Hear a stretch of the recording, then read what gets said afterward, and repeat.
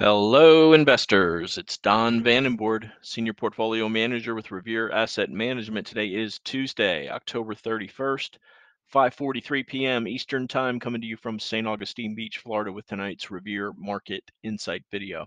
State of the market, we're in a moderate correction, just slightly below 10% off of the late July highs in the S&P 500. Check the trend gauge over here. We've been on bearish slash downtrend for leaders since October 20th. As far as the five major indexes go, our short-term 21-day moving average indicator, all five of the major indexes trending below that level. Same thing with the medium-term 50-day moving average. Long-term 200-day moving average, a mixed bag as the NASDAQ 100 remains above. S&P 500 trying to battle off the lows to get back into it. So what happened today with the FOMC meeting scheduled for tomorrow? Interest rate decision comes out at 2 p.m. Eastern time, followed by a press conference with Fed Chair Jerome Powell. Second straight all green day. It's typical to rally into the Fed. We've seen that quite a bit this year. The real decision comes by the market comes after the statement and the Q&A. Seen a lot of volatility come during the Q&A, and we've also seen a hawkish statement or a dovish statement followed by a hawkish press conference. So never know what you're going to get out of Jay Powell, and the reaction is key. Very often the Thursday and Friday afterwards is what needs to be focused on. And coming this Friday, we've also got an employment report. All of these adding to the decision that the market has to make about what valuation do we put on this market with the environment that we're in, with interest rates, war, recession, inflation. All Fed always, the market always battles a wall of worry, but we've got more than our share of worry. Then we've also got Apple earnings Thursday after the bell. So the next 3 days is going to be very interesting in the market. Here are the final numbers. We opened just slightly positive, but we had a positive bias to the market all day long. Big Seven up an average of 0.13%. That was led today by Tesla, up 1.76. The other kind of moot kind of muted trade on the other components of the Big Seven. One of the components of the Big 10 or the FANG Plus index, AMD, reported after hours was initially down about 5%, but climbing back to the flat line now based on what's going on with the press conference. RG8, this is our 8 growth ETF composite, led today by ARK-K, up 2.3%, all 8 components positive, up an average of 0.85%. S&P 500 up 0.65%. NASDAQ 100 up 0.48, Dow up 0.38. Small caps and mid caps both closed up 0.9. Global 60/40 up 0.29. Bonds just barely higher. Emerging markets down, but by toward the end of the session, some strength came into non-U.S. foreign developed nations, and that gave us the final number of 0.29%. In-house GROTECTION, we added some exposure. We'll talk about that when we get to the tail of the tape. Just barely positive on the day as gold and commodities pulled back with a strong dollar today. Let's get right into it. Start off with the S&P 500. I want you to note very subtle oversold hook up on the daily stochastic. That's a positive for the market. You can see sometimes you get minor false starts on this, but you normally, as of late, haven't been staying oversold for more than a couple of weeks, 1, 2, 3 weeks. We're in our second week now and hooking up sooner than we had the previous times. No guarantee of anything, but tomorrow we are entering the window for a follow-through day on the NASDAQ 100, as that did not undercut the lows from last Thursday while all other indexes did. So tomorrow would be a day 3 for the other 4 indexes. Day 4, that's what opens the window. Why do we wait till day 4? Because very often all we see is short covering off of a low. And after this third leg down, fairly steep over the last 2 weeks, it's normal to have short covering. Uh, it's really the combination of the follow through day strength and positive action by potential leading stocks, along with no distribution for the first 5 days afterwards. There's a bunch of rules we follow, but when they keep us out of harm's way, and they also keep us on the right side of the market. So there's your S&P 500, NASDAQ 100. Note again how it did not undercut Thursday's low. That was primarily because of Amazon's earnings report, but there are a lot of bars on this chart that have an asterisk of primarily because of the big weighting of these stocks. If you look at the QQEW, this is the equal weight. It did undercut. If you look broadly at the NASDAQ composite, it did not undercut. And the NASDAQ composite also regained the 200-day moving average today, as it is has been weaker than the QQQ because of the heavy weights in the big 7 in the NASDAQ 100. But you can see NASDAQ 100 never touched the 200-day moving average. So into the declining 8 EMA on the NASDAQ 100, same situation on the S&P 500. This is our short-term moving average that we use. First thing you want to do as part of a rally is get back above that short-term 8 EMA and get it to hook up and rally above it, and then use it as a guide. Here's an example back here, 526, when we started rallying. Quite a bit of this took place above the 8 EMA. The couple times we pulled back, contained by the 21. That's exactly what you want to see. This is the kind of the textbook that we're looking for a multi-month rally, and it all begins with a move back above declining 8 EMA and 8 EMA and a hook back from a declining slope to flat to a positive slope. Right now we're kind of flattened out. So that's what we look for. Let's go to the Dow. Dow actually closed above the 8 EMA today. Second day off the bottom with the Dow again. This is heavily skewed by a couple of high weighted stocks because it is a price weighted index.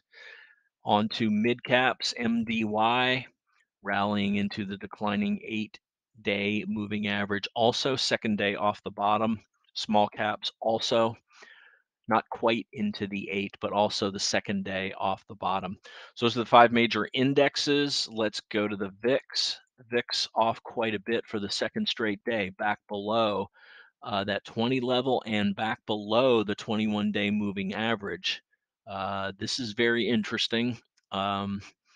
We saw the VIX really come off quite a bit over the last 2 sessions. And combine that with a decent 1.7, 1.8% rally on the S&P 500 as the market tries to carve out a bottom. One thing we do want is the VIX in our favor. We'd also like to see volatility contracting. Today we had less than a 1% range on the S&P, so that's a positive as the ATR on the S&P crept all the way up to 1.35% on a daily basis. Let's go to the dollar. Dollar closed at the high of the day. This was a tailwind for commodities today. You can see here on the 5-minute it gapped up, showed some strength intraday, then just kind of based into the close. How did that roll over to the precious metals? Back to the old dollar up, precious metals down. Normal pullback though, still for gold down 0.55%, still above the 8. GDX down 2.64%. Now, gold stocks hit obviously much worse than gold, and they have not been outperforming to the extent that gold has been outperforming. You can see they're still below their 200-day moving average, while gold is up near the breakout level. And on to SLV, silver down 1.7%, failure at the 200-day moving average for now. Bitcoin BITO Mentioned we bought this yesterday, up slightly today, up 0.34% as it consolidates near the top pivot of this double bottom base that it's formed. On the bonds, broad bond index BND just barely down, but did close at the lows of the day. We did see some subtle change in direction on bonds today. Let's look at the TLT. You can see that closed down and at the lows of the day. And if you look at the 5-minute, we gapped up on bonds or yeah, on bond prices, and we rallied. So this corresponded with rates coming off. Then rates were rising into the close. While rates were rising, you can see this big ugly bar down into the close on the TLT. You won't see that on TYX because bond trading closes at 3 o'clock. But this is contrary to what we're seeing, what we saw in the indexes. So the index is strong all day, and rates pretty much rising all day. Let's go to TYX, the 30-year. You can see rates gap down and made a lower low up through right before lunchtime, and then started rallying as the day went along. That's the 30-year. Let's go to the TNX. Gap down, made lower lows, rallied also. So while rates were rising, the market continued to rally. So that's the inter-asset correlation that we cover. Let's go to the tail of the tape. You can pause this very quickly. We are on the bear case, sustained break below 21 EMA. 2 p.m. tomorrow, FOMC rate decision. It's like 99% that there's not going to be a rate, but it's really the commentary, the statement, and the press conference Q&A that is going to drive the reaction to the market. Day count, second day up, right on the 80 EMA on the S&P 500, so a zero count there. 10th day below the 21 on the S&P 500 as part of the third wave down that's in progress. As far as sectors go, banks were stronger early in the day, but just really ended up by the end of the day in line. Uranium up 4%, XLRE strong, up 2% despite rates rising. Software also strong today, up 1.2% to the downside. Oil services, gold, and silver stocks, and emerging markets. Two trades. We bought CCJ. This is on their earnings report. This is a uranium miner, and Netflix. Bought 2 buys on Netflix. We now have a half position on that. Raised our beta to 0.15. So you might be wondering why I'm buying stocks before the follow through day, and I'll explain that shortly. But the bottom line, second straight all green day, FOMC on deck tomorrow. Should be a pretty interesting session tomorrow. So a couple of charts. First of all, let's start off with what we bought today, CCJ. We've been monitoring several earnings reports, and we're also monitoring things that are possible stocks to buy that don't necessarily move with the market. The least correlated sector to the overall S&P 500 is energy. We classify this stock, uranium stock, think nuclear. Very positive comments by the CEO during the conference call. It had been a big leading name. Let's go back to its last earnings report. Initially gap down, closed at the high of the day. That kicked off a really nice run from 34 all the way up to 42 in less than 2 months before a harsh break. And then forming kind of a base, not quite long enough to be a flat base. But this gap up today on big volume, closed near the high of the range, back through this 40 level, coupled with what we know from the industry based on our prior research that Mike did a lot of, and also the fact that it doesn't necessarily move in sync with the market, and the strength in the comments of the CEO, and we felt it was a good low risk reward to take a starter position of 2% in this today. Netflix, we've had 3 positive reactions to earnings. Netflix was the first one. Three positive reactions by, let's say, the big eight, if we want to say the big seven plus Netflix. Initially went higher. Now, this is in the face of the market continuing to sell off while the relative strength of Netflix continued to go higher. So the combination, I've been very clear about what we look for, and that's positive relative strength, low risk entry. That really didn't seem like we were going to get much lower risk and entry on Netflix. After testing the ADMA and bouncing off of it, which corresponded with the 50-day, and we've got the 21-day coming back up through it. It's also a Livermore 400 level. It's also prior support over here on the left side of the chart. Add all those things up, and it just seemed prudent, since we have no overall index exposure anymore because of our stops below the 200-day moving average. The combination of Netflix and CCJ is basically like having a 10% position in the S&P 500. So it seems a reasonable risk to take to get low risk entry into two potential leaders. And those are the changes that we made today. Also note pretty nice earnings acceleration kicking back in on Netflix, and the PE all the way down to 41. So this is not an unreasonable PE ratio, and especially not a PEG ratio. So those are the trades that we made. Let's take a look at two other nice reactions to earnings today. ANET sold off going into earnings by the end of the day, near all-time highs at this 200 level. Relative strength confirming. This is pretty high on our watch list, but it is somewhat volatile. And Pinterest trying to come back from the dead. Double bottom base that failed, as you can see here, but it's still on there, and big gap up. 557% earnings growth is, or volume up 19%. Got to pay attention to that. Goes into our 21 over 21 list at a medium, and we're certainly, the volume is what really gets my attention on this. The 557% up 19%. We studied enough of these. We've got the overhook, the hook back up from oversold. We've studied enough of these to know when they should be high on the list for further follow-up.